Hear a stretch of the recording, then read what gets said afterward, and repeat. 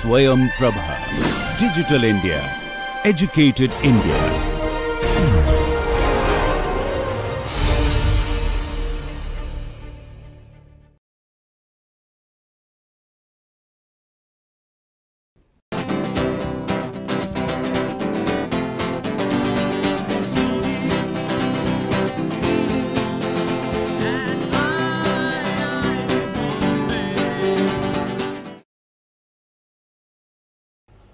We are talking about the jet engines for aircraft. Today, we will be talking about the basic version of the jet engines that are used for aircraft. This is the kind of engine that, of course, first came into being for flying aircraft, and this is, of course, the simplest of all the jet engines. The various variants that has been talked about a little in one or two lectures in the past would be dealt with later on in the course of these lectures, but today we will talk about only the basic version of the jet engine that is used even today for flying of aircraft. It is simple in the form of a mechanical engine. It is also simple or simpler as a thermodynamic entity.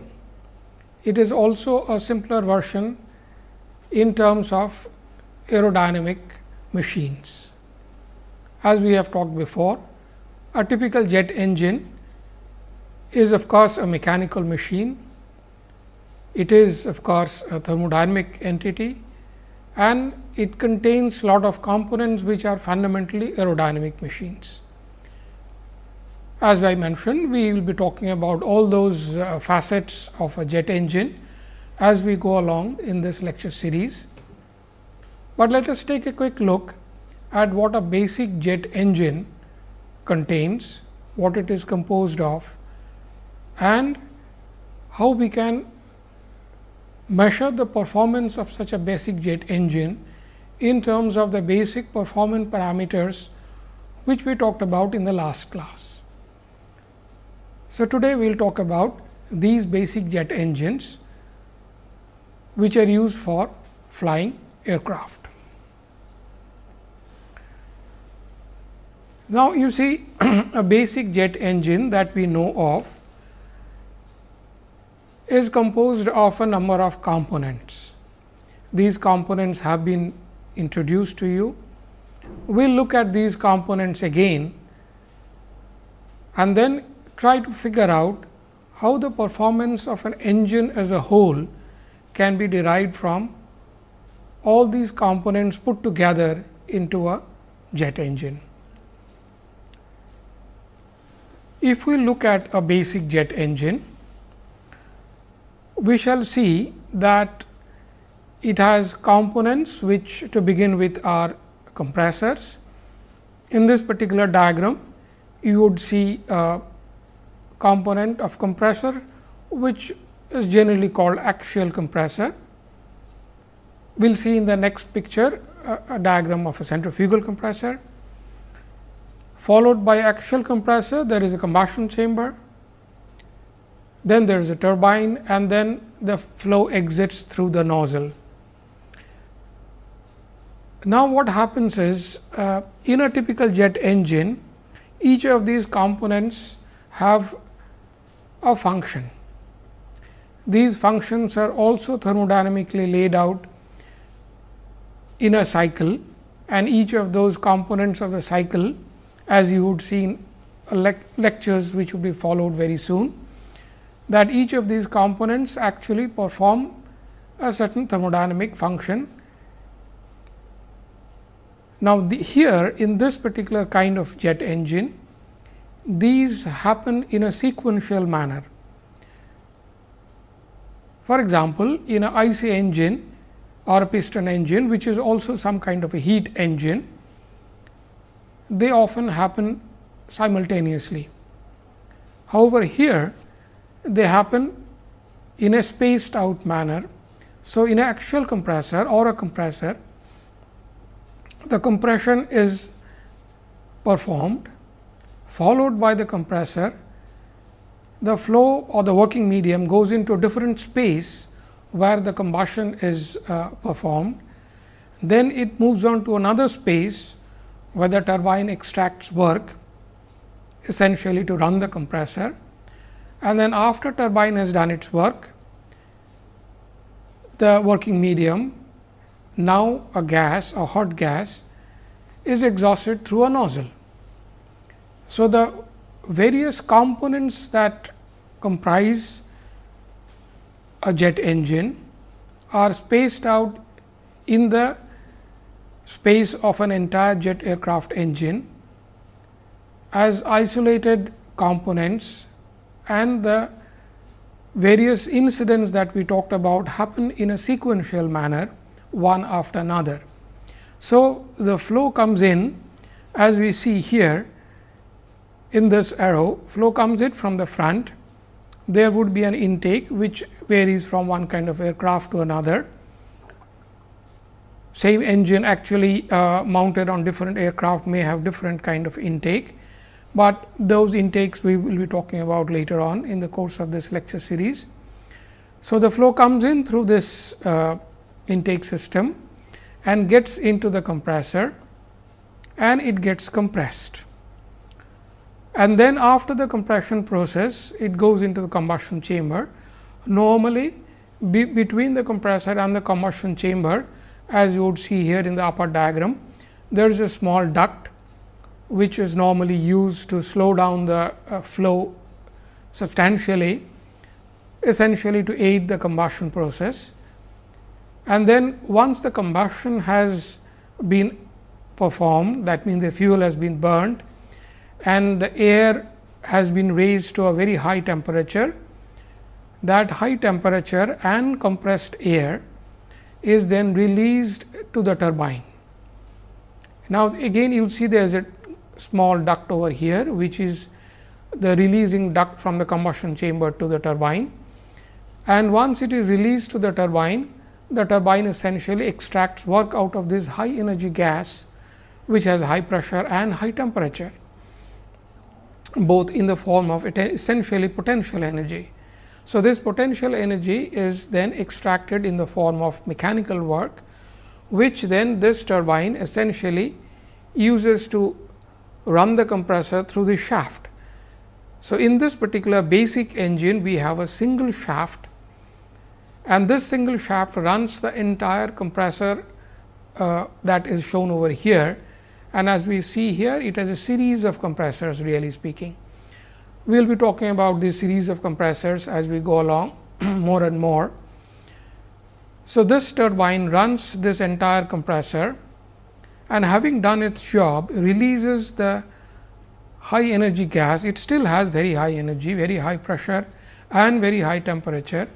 It releases that gas through this nozzle, and the nozzle is appropriately shaped. For every particular engine, it needs a particular shape, and it is released through that nozzle into the atmosphere through an exhaust system, whereby the exhaust velocity is very high, certainly much higher than the intake velocity with which it came in.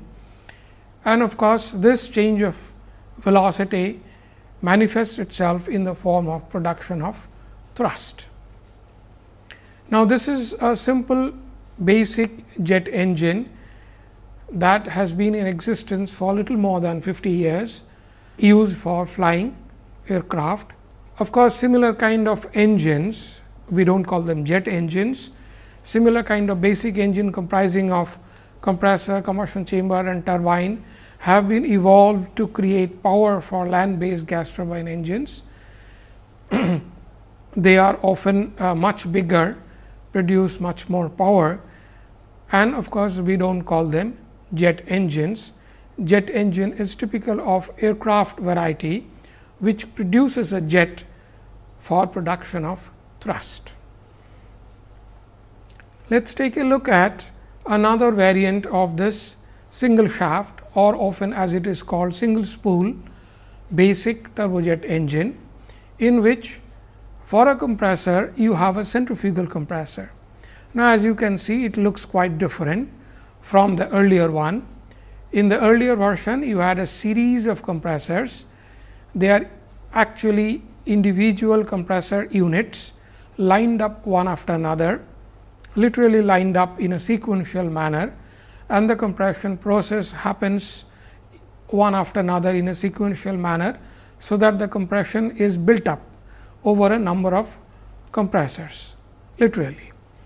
Now, in a centrifugal compressor, it produces compression in one go. Fairly high amount of compression can be achieved through a centrifugal compressor, and then this is delivered to the combustion chamber, where again you have fuel injection, you have burning of fuel, which raises again the temperature of this gas, which of course has already been compressed to high pressure.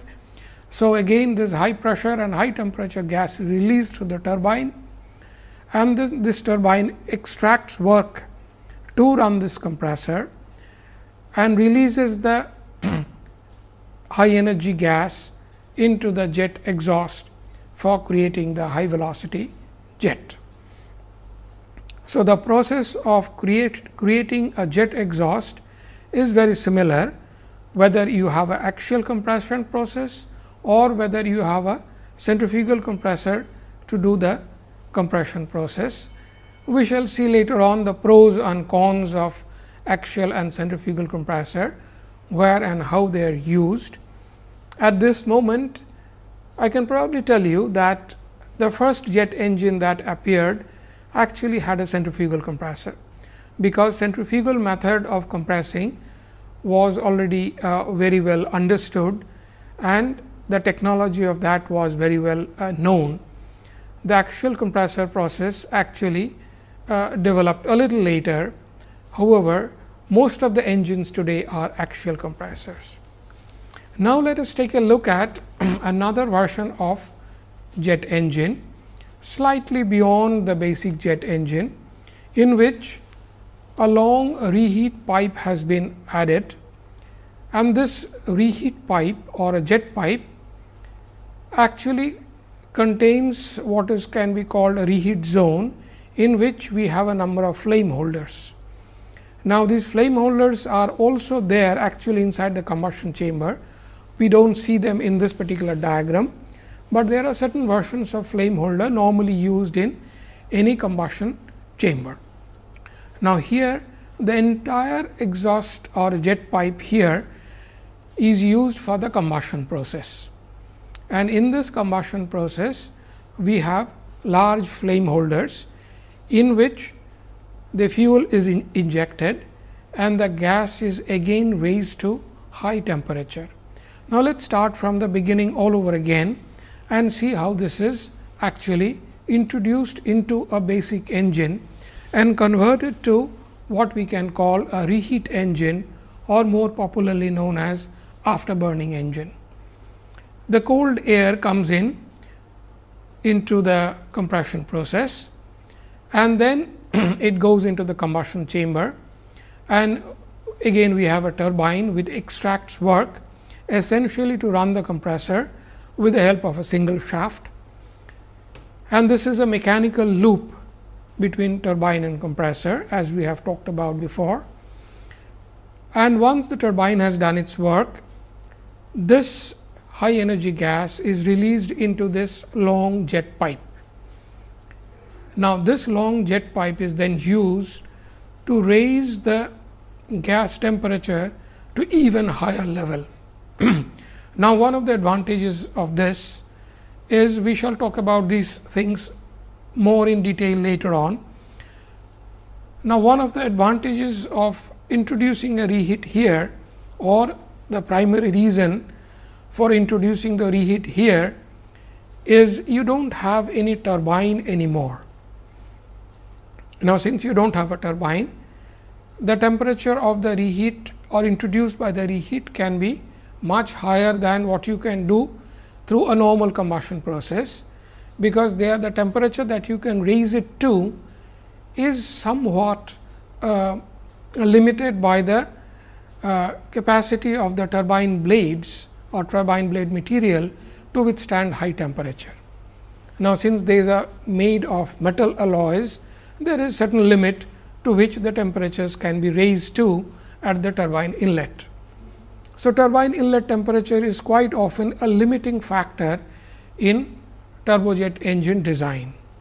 Once you have a reheat and there is no turbine afterwards, that limit is kind of gone, and you can indeed, if you want, reheat the gas either to same temperature or to even higher temperature, depending on your engine design. And once you do that, that high energy gas is now exhausted through the jet pipe into the exhaust nozzle, and you can create a high velocity jet.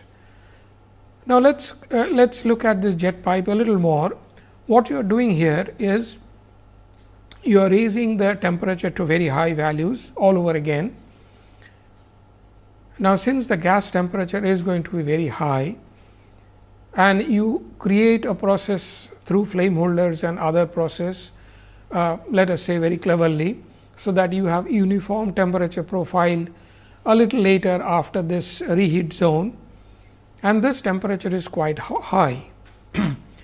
So, what you need to do is you need to create a situation here where the jet pipe or the outer shell of the jet pipe is protected from this very high temperature inside.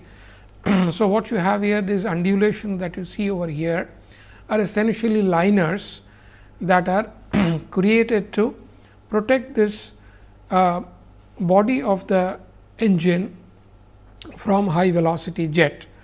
So, what happens is this gas which is coming from the turbine, a little bit of it goes into this liners. Those are also very hot gases anyway, but the body of the jet pipe is indeed designed to withstand those kind of hot gases, but not the very high temperature now being produced through reheat. So, the liners essentially contain inside them the hot gases that are coming from the turbine and creates a small safety zone for the outer shell of the jet engine or the jet pipe from very high temperature that is being created inside the reheat zone, and where, as I mentioned, temperatures could indeed be higher than what you had earlier, and as a result of which these liners are integral part of the reheat or afterburning engines, essentially for protection of the jet engine body. Now, what happens? These reheat flow goes into the nozzle. Now, what I have written here is a CD nozzle, which is abbreviation for convergent divergent nozzle. So, what you can see here, we have a convergent part of the nozzle and then we have divergent part of the nozzle. Now, of course, we will be talking the aerodynamics and gas dynamics of these nozzle systems in much more detail later on in our nozzle chapter, and a little bit of that would be done much before that in your thermodynamics chapter in terms of the aerothermodynamics of the flow through the nozzles.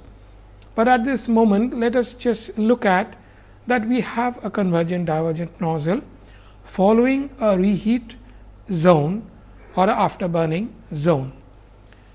Now, normally you would see that most afterburning engines, or rather I would say all afterburning engines, would almost necessarily have a CD nozzle, a convergent divergent nozzle.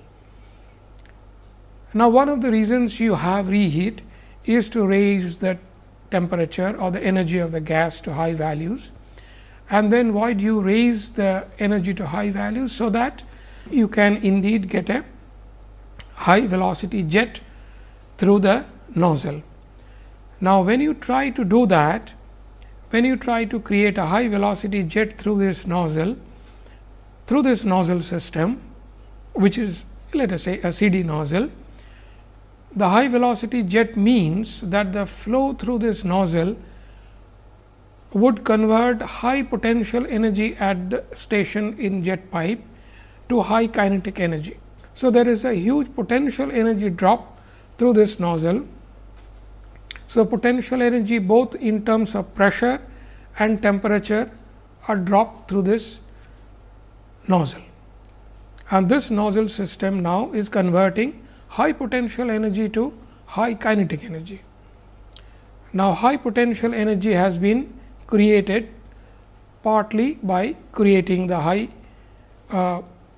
temperature gas by the help of a reheat. Now, where does the high pressure come from?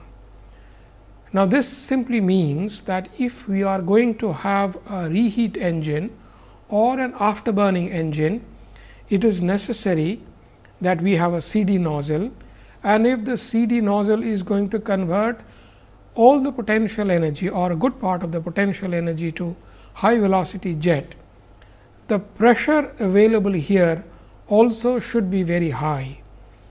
That means, the compression process that we have right in the beginning of this kind of jet engine should raise the pressure to such high values that even after turbine has extracted some of its pressure for doing work, it would still retain a high pressure come through this reheat zone, and this high pressure and now high temperature gas can be released through the CD nozzle to create high velocity jet. You see, if you don't do that, the pressure over here is likely to go below the atmospheric pressure, and in which case you are not going to have a jet flow coming out of this nozzle. So, it is necessary that you take care of the pressure that is available at the exit face of the nozzle a priori, well before, in your design of this jet engine, because when you are raising the temperature, it is necessary that it already has a high pressure available with it. Only then you can deploy a CD nozzle to create a high velocity jet. Only high pressure or only high temperature would not do. Let us look at it logically. Supposing you have a CD nozzle and you do not have a reheat zone, you just have high pressure and release it through the CD nozzle. What will happen is, now that you have pressure, the flow will accelerate to high velocity, but the temperature at the exit phase now will be very low, because temperature is a potential energy, much of it has been converted to kinetic energy, and as a result the temperature at the exit phase will be so low that the nozzle or the flow through the nozzle towards its exit will face frozen situation or freezing situation. That means, some of the combustion products coming through the combustion chamber will now get frozen and get stuck into the combustion chamber nozzles. So, both ways, if you are going to have a CD nozzle, it is necessary that you have a process by which you can create high pressure and a separate process by which you can create high temperature, so that the CD nozzle can be effectively used to create high velocity jet without creating a problem of pressure reversal or frozen combustion products in the nozzle face. These are some of the fundamental issues that a jet engine designer would have to contend with at the time of creating this jet engine. And in case of a reheat engine, you see, we need to take care of a number of issues before you can say you have a reheat engine that can create high velocity jet. Now, this CD nozzle, just a word about it, is typically used to create a jet which is supersonic. We will be of course talking about it in great detail later on. Now, this jet is supersonic jet, which means that typically you are creating velocity which is very high. Of course, you need to create velocity that is very high to create more of thrust. So, more velocity you create, more thrust you are likely to create. On the other hand, higher this velocity is going to be, higher is the exhaust gas energy with which it is going out, which means typically that the waste energy that we have talked about in the last class is also going to be of a higher order. So, a typical reheat engine or afterburning engine would invariably have very high waste energy intrinsically associated with its performance, and which of course also means that its efficiency of operation is going to be somewhat on the lower side. Now, this you achieve essentially by creating more thrust. You are creating more thrust deliberately by essentially accepting or sacrificing certain amount of efficiency of operation. Efficiency of course means fuel efficiency. So, you are sacrificing fuel efficiency of the engine because you desperately need some thrust for your operation of the engine and for operation of the aircraft. Typically, this kind of engine is used in military aircraft, where you need thrust desperately, whether you are running away from the enemy or whether you are pursuing the enemy. Typically, in situations where certain amount of fast acceleration of the aircraft is desperately required, in those situations fuel efficiency is of secondary importance. The more important thing is creating high thrust, so that the aircraft can accelerate or fly much faster at that particular operating point. This is a dire necessity. So, reheat engines are typically deployed in most of the military engines, and most of the typical passenger or transport aircrafts are unlikely to have afterburning or reheat engines, because as you see they are fundamentally of lower fuel efficiency. In a passenger or transport aircraft, fuel efficiency is of primary importance, and hence that cannot be sacrificed. So, this kind of engine is typically used in military aircraft. Let us just summarize some of these points that we have been talking about. By reheating the engine, it is intended to increase the exit velocity V e, essentially by employing a convergent divergent nozzle, and as I just mentioned, it is capable of producing supersonic exit velocity. Now, increased velocity would decrease P e, and this is what the danger is, that it could take it below the atmospheric pressure P a, and which means at the exit phase it would have a negative balance of pressure. The pressure thrust that we have talked about would become actually negative, and this is not definitely a very desired situation. So, it is necessary that you take care of this by creating more compression a priori before it is released through the convergent divergent nozzle, and hence you require a larger compressor. Now, the larger compressor means that in actual compressor situation, it means you probably would need to have more compressors lined up. Typically, most of the modern jet engines have axial compressors. So, larger compressor would essentially mean you have more compressor units to be lined up one after another in a sequential manner to create more compression before it goes into the combustion chamber. Now, to run a larger compressor, you would probably need a stronger or a larger turbine, because they go together, and hence this turbine compressor loop or the combination would probably become a little larger than a very basic jet engine that we talked about earlier, and as a result of this we have a slightly larger compressor turbine combination in a typical reheat or afterburning engine. Only then you have a high potential energy going into the exhaust nozzle for creating high velocity jet. So, this is a typical jet engine meant for as I mentioned military aircraft, fighter aircrafts, and these jet engines now as you can see would need to be designed right from the beginning for that kind of purpose. it would have to have a larger compressor, which means it may have to have a little larger turbine, and then of course, it would have to have a reheat and that jet pipe. So, the entire jet engine would need to be configured and designed right from the beginning for the purpose of a reheat or a afterburning engine. So, the basic jet engine without reheat or afterburning that we talked about earlier is designed differently. It is a simple basic jet engine.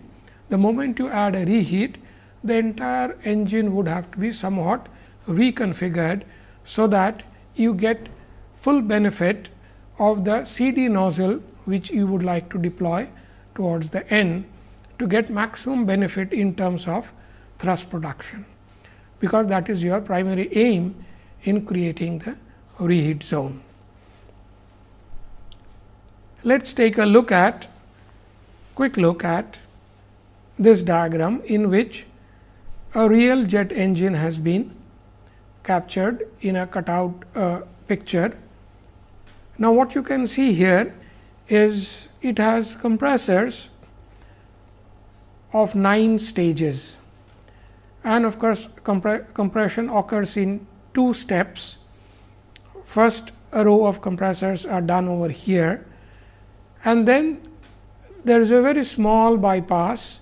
Now, this is a jet engine which we call a very low bypass turbofan, or one may even call it a low bypass turbojet. One way or the other, you are correct. And then this low bypass engine then creates a bypass which goes through this entire process, and then one can use this bypass, which is actually cold air, relatively much colder air, to feed into the liners which we talked about earlier, which is used around the entire jet pipe. And now, you can see the bypass air has a very good utility value, that it goes into the liners for creating a very cold safety zone for the jet pipe. And then of course, you have the basic core flow coming through the next 6 stages of compressor, goes into the combustion chamber and goes into the turbines. Now, that we have compressors in 2 groups, or what we will be calling more and more as 2 spools, you would need to have turbines also in 2 spools. So, that you have 2 loops there, one which we call the HP loop, another which we will call the LP loop. And then of course, after that it goes into this hot zone, shown here as red zone, which is where you have the reheat or the afterburning, and then you have these liners all around it to protect the outer shell of the engine from these very hot gases. And then you have a very complicated CD nozzle. This particular engine has what is known as vectored thrust, variable geometry CD nozzle. We will be talking about some of these issues later on in much greater detail, and these are the modern versions of the deployment of CD nozzle, in which you not only get a high velocity supersonic jet, but you have control over the direction in which the supersonic jet is released, so that the thrust generation can be controlled both in magnitude as well as in direction. As we have talked about before, thrust is a force which is a vector, and it has a magnitude and direction, and hence it is called vectored thrust. And this vectored thrust variable geometry nozzle allows you to vary the vector of the thrust creation. We will be talking about these things in much greater detail later on in the nozzle chapter. So, this is what a modern slightly low bypass turbofan engine, one may call it, looks like, in which you have a long jet pipe in which the afterburning is done, and then you have a very complicated modern CD nozzle through which high velocity jet is created in a controlled manner, such that you get thrust in a very controlled manner in modern jet aircraft. Let us take a look at now the parameters that we have talked about in the last class. The basic turbojet engine, for example, creates momentum thrust primarily. For the moment, let us say we will ignore the pressure thrust, assuming at least for the moment that the pressure reached at the exit phase is equal to the atmospheric pressure, and hence we just at the moment ignore the pressure thrust component and we have only the momentum thrust. And then this momentum thrust now has two components, one which is of course the exhaust reaction, or what we had called the gross thrust. Now, what we see here, it has two mass flows, the air mass flow which has come into the engine through the intake system, and the fuel mass flow which has been injected into the engine into the combustion chamber, and two of them together make up the high energy gas that is going out, and that creates the reaction force created by the nozzle, let us say. And then the second term, you have the drag, what we would normally call ram drag at the intake itself, which is composed of the mass flow that is coming inside the engine multiplied by of course, the velocity with which it is coming in. Now, as you can see here, these components also are dependent on the parameters that we have defined in the last class. The exhaust velocity V e is dependent on the energy conversion efficiency. So, how much V e is created, which is used for production of thrust, is dependent on the efficiency with which this V e is created inside the engine. And of course, the V e is also dependent on the propulsive efficiency of the engine. So, these two efficiencies we have defined in the last class, and these two efficiencies essentially decide independently and together what the velocity of the exit flow is going to be. And then we get the gross thrust and of course, the net thrust. So, V e, which is so responsible for creation of the thrust, and we take a lot of trouble to create that V e, are dependent on the two efficiencies that we talked about, and which means that we have to create engines which are of high efficiency, so that you can get high V e and then you get high thrust. So, these are the basic parameters which you have to keep an eye on when you are designing an engine, when you are putting together various components of compressor, combustion chamber, turbine, nozzle, etc., because the V e, which here simply gives you that it gives you thrust. Now, where does the V e come from? It comes from various processes that are going on inside the jet aircraft engine, and inside this jet engine we have processes by which this V e is finally created.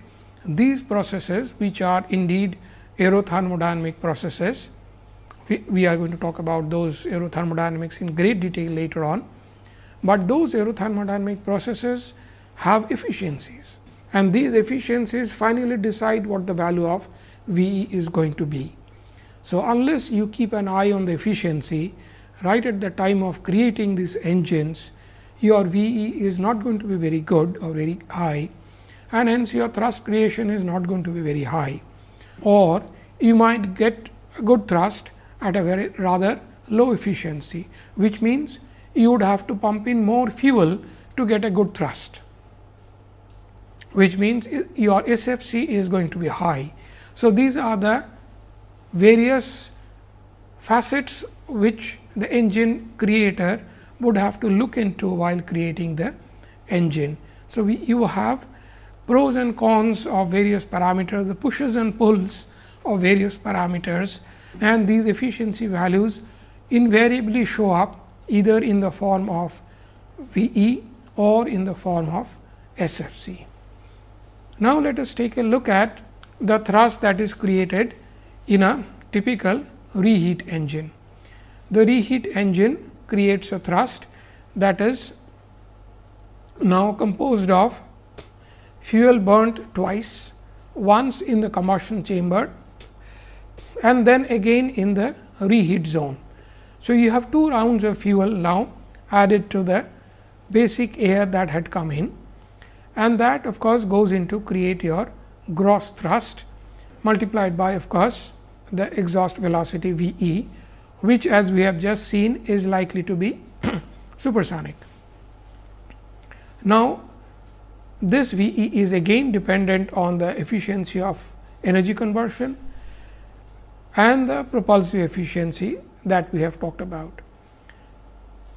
So, unless the fuel, and this is being burned twice now, once in combustion chamber, once in the reheat zone, unless the fuel is burned efficiently and then the energy is converted efficiently to V e, the thrust production will not be efficient, and as I mentioned, either it will show up in the form of lower thrust or it will show up in the form of higher SFC.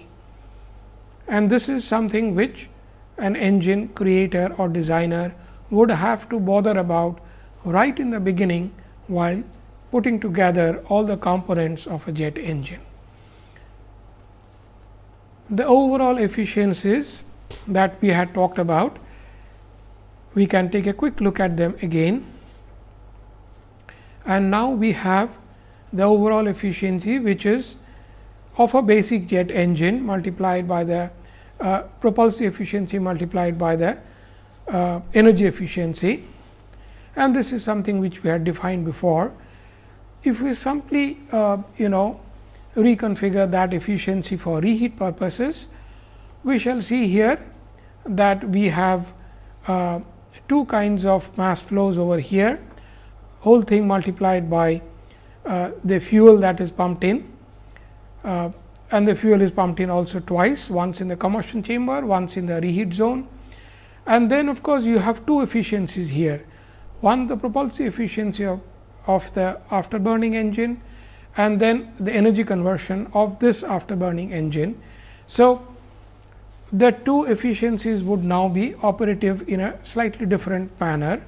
You have a big jet pipe over there, you have a CD nozzle, and they would have to operate very efficiently, and those efficiencies would come into these efficiency parameters that we are talking about, and all of it together will show up as efficiency of thrust production.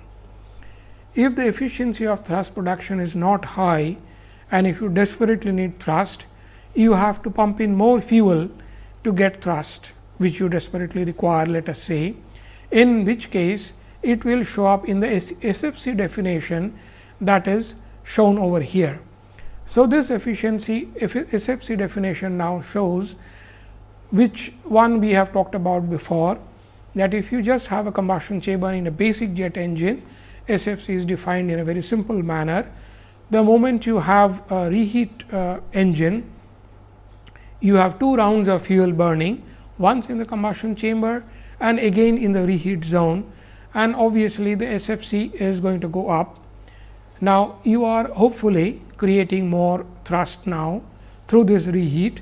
So, even though your fuel consumption is going to be almost double, your thrust production is going to be pretty high, if not double, and hence your SFC is going to be a little on the higher side, but hopefully not exactly double. So, you are creating high thrust most probably at the expense of a high SFC. If you have a lower efficiency of either energy efficiency or propulsive efficiency, your SFC is going to go up.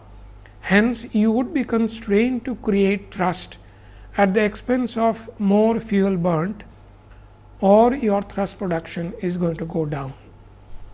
These are the various pushes and pulls of the operation of a typical jet engine, and this is what an engine creator would have to look into right in the beginning. These are the fundamental parameters that we introduced in the last class, and as you can see now, a basic jet engine just converted to a simple reheat or afterburning engine introduces a number of complications or complexities into the operation of the jet engine, and these operations will have to be taken into account right in the process of designing or creating these jet engines. As we go along, we shall be talking about more and more complex engines, and hence the complexity of these parameters would indeed become more and more involved in the process of our various versions of jet aircraft engines that we will be talking about in the course of this lecture series. Hence, we can summarize by saying that the jet engines with reheat or afterburning, it is expected that the fuel consumption would be high and the SFC would show up as high value.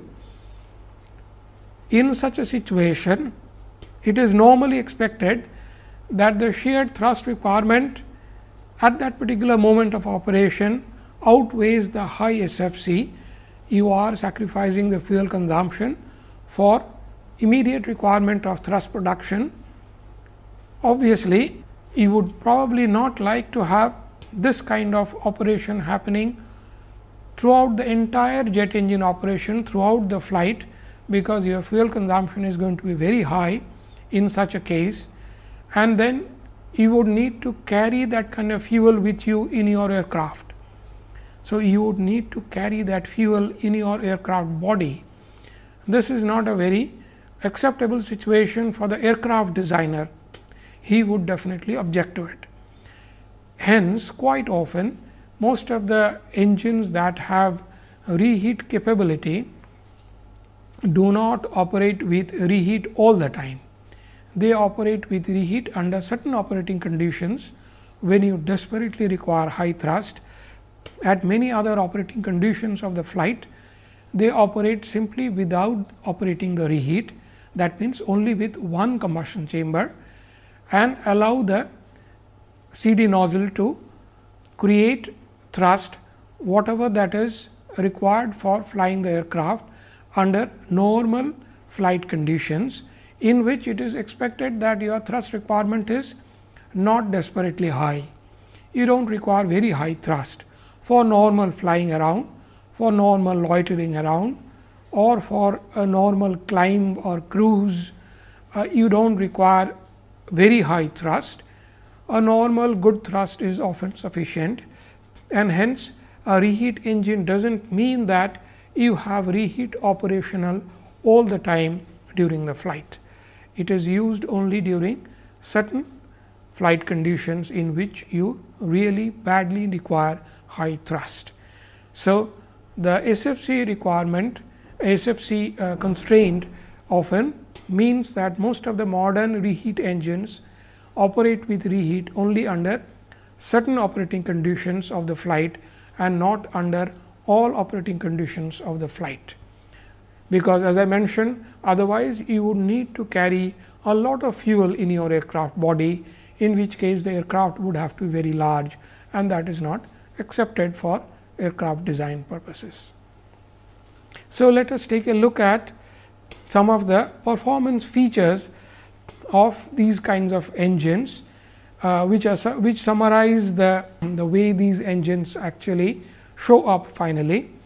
As you can see here, in terms of propulsive efficiency, the efficiency of thrust creation finally, as we have talked about before, and as you can see here, the propulsive efficiency is highest for the turboprop in the low flight zones. This graph is shown in terms of miles per hour. Obviously, we have used an American data bank to create this. Hence, we have the miles per hour. The Mach number 1 is approximately shown over here. So, the turboprop engine reaches a peak of propulsive efficiency, and then it goes down very fast. We have talked about a little before, but we will be talking about these constraints more and more, that turboprop engines do not have very high efficiencies and it go down very fast, but somewhere over there we have these turbofans.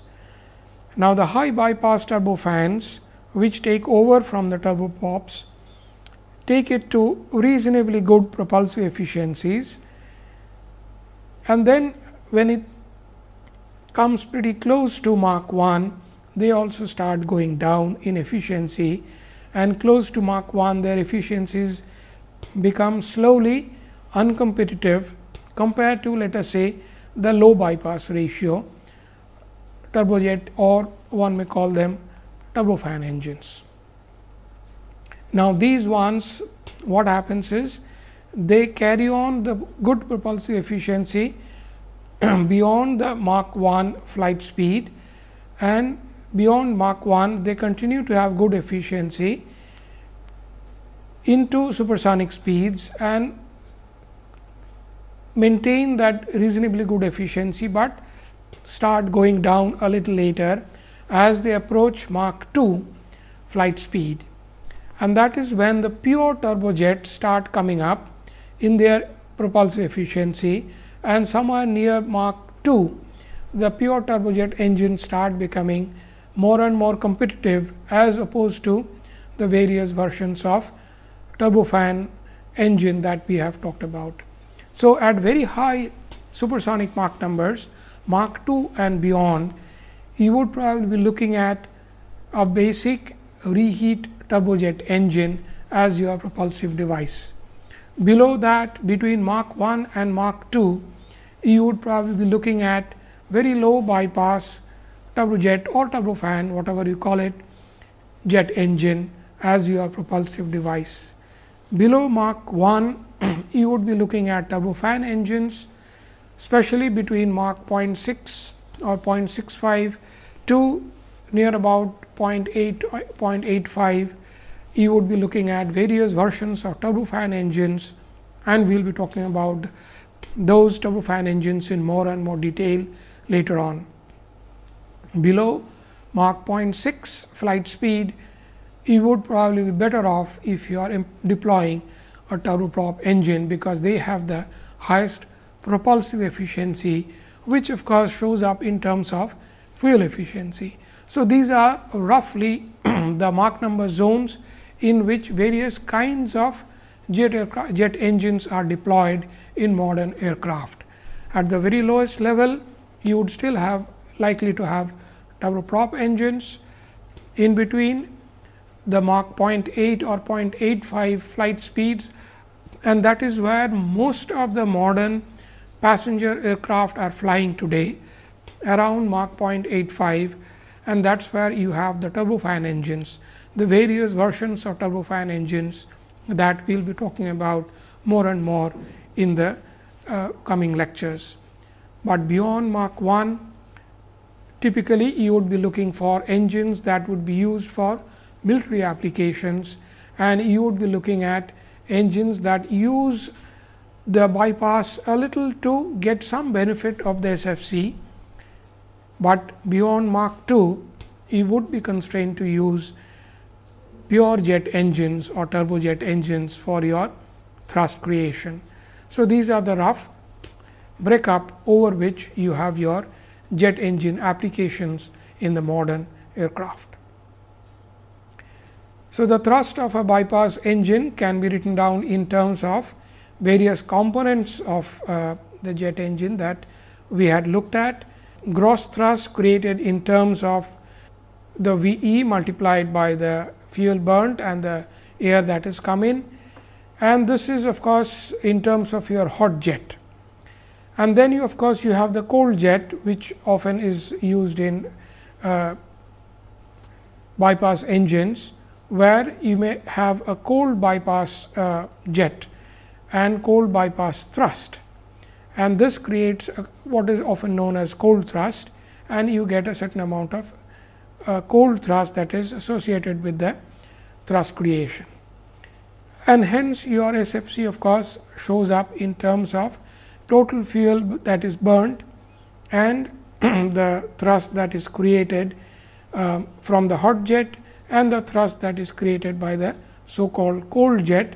Now, this is the kind of bypass engine typically you would like to see if you have a jet engine that has does not have a reheat, but it is just a bypass engine without any reheat. Now, overall efficiency of such a bypass engine without reheat can be again written down in terms of the hot exhaust waste energy. As you can see here, you have two versions, one is the cold, another is the hot. This quickly tells you that the cold one would actually have waste energy which will be much less, because its exit bypass cold jet is going to have a lower VE, and hence it is going to have a lower waste energy, and it will show up in your overall efficiency of thrust production. If we put it all together, the overall propulsive efficiency of such a bypass engine can be written down in terms of the hot jet, that is hot thrust that is created, the cold thrust that is created by the bypass, and then of course, these two components put together plus the waste energy that is going out, which again has two components, the hot waste energy and the cold waste energy.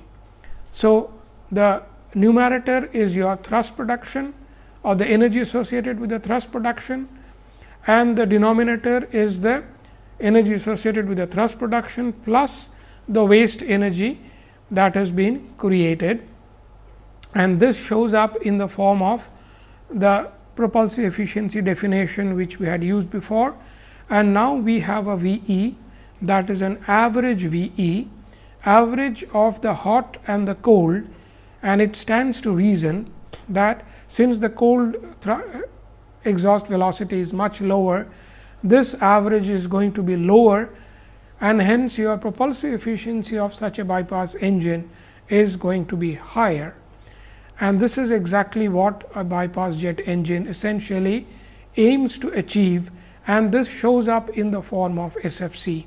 And that is why one tends to have a bypass engine, even if it is a low bypass engine, as it is used, we have seen between Mach 1 and Mach 2, just a little bit of bypass, and this is why it is done. If you have, even if you have just a little bit of bypass, it shows up in a little bit way in your propulsive efficiency, and it shows up in your SFC. And this is the small benefit that you get if you actually have lower SFC, you need to carry less fuel in your aircraft body. So, this is the small benefit that you can get even from a low bypass jet engine, and it shows up in this equation that we have written down for bypass engine. We can have a quick look at a very simple single spool turbofan engine, in which it is a single shaft. You just have a turbine, through the single shaft it runs a compressor and it runs a big fan. Big fan produces the cold bypass, it comes through the bypass duct and produces a cold jet, and the inner flow comes through the combustion chamber turbine and then produces a hot jet, and then this hot and cold jet together produce the thrust. And as we have just seen, this cold jet would have a lower velocity, the hot jet would have a higher velocity, and two of them together would produce the thrust, and the average velocity of that would be lower, and as a result of which your propulsive efficiency is going to be higher, and the benefit accrues in the form of SFC. There is another benefit. The benefit is, if your exhaust velocity is of a lower value and you have a cold jet essentially engulfing your hot jet, the noise created by this jet is going to be much lower. Now, this is a very important aspect in modern jet aircraft engine, because most of the jet engines are very high noise creating devices. If it is used in passenger or cargo aircraft, the noise is a very important issue, because many of the airport today do not allow engines that create so much noise. So, most of the modern engines are being created to reduce the noise, and this is another very important aspect of bypass. Even if you have a small bypass, it reduces the noise substantially. It gives you maybe a small benefit in terms of SFC, but it may give you a fairly substantial benefit in terms of noise reduction, and this is another facet of a bypass engine, even if it is a very simple single spool turbofan engine as we see in this picture. So, the bypass engine added to the basic version, and we have seen reheat added to the basic version. The reheat gives you more thrust, the bypass gives you more efficient thrust production and lower SFC, and a byproduct of it lower noise. So, we have discussed various kinds of basic jet engines. In the next class, we will look at multi-spool turbojet engines and various versions of turbofan engines. They are mechanical entities, and how they various components of these engines are put together to make up a whole engine, and this is what we will discuss in the next class.